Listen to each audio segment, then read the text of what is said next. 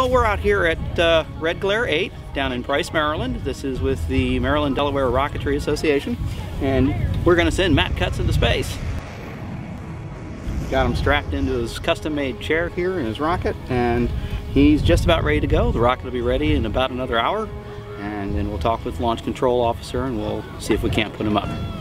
I think Matt's head's gonna pop off. I am gonna say I'm betting on decapitation. Yeah. It's probably one of the most bizarre things I've ever witnessed. There is a possibility they might not let it fly because it is borderline on the weight. If it weighs too much, then we aren't able to fly it. If the weight is okay and the level certification is okay, then we can fly. The Spam Blaster came out nice. And it should stick rather well. And we're not going over 450 miles an hour. We're okay.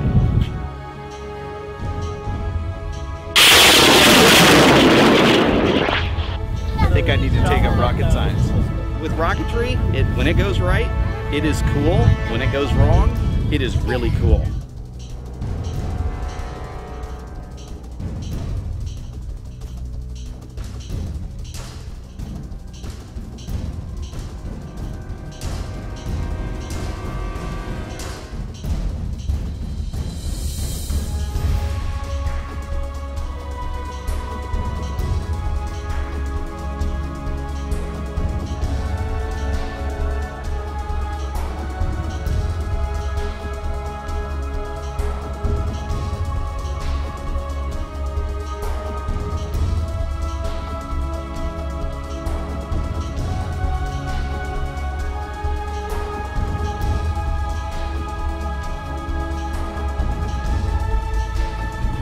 There is nothing like the adrenaline buzz you get from trying to put something this big in the air.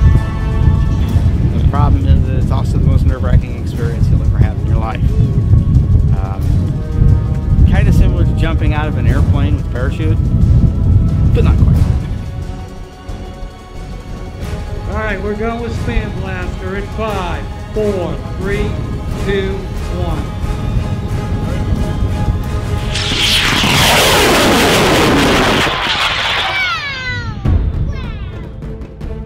October, so you want to put that in the books right now.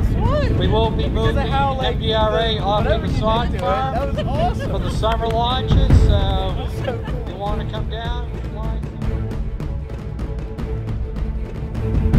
Can I pass out now? That was good. This guy is the hardest rocking scientist in the internet marketing industry.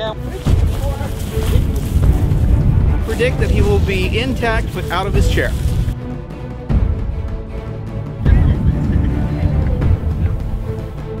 Altitude we got on the rocket was 1,921 feet. Not exactly space, but a nice, safe, soft landing. And now we'll see if Matt made it. Here we go.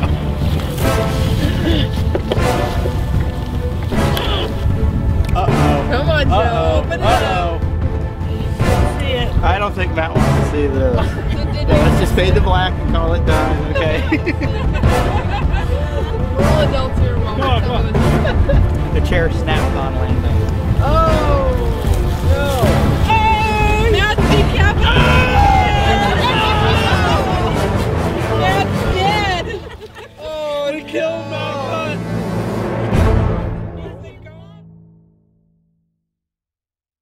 Well, Matt, don't lose your head.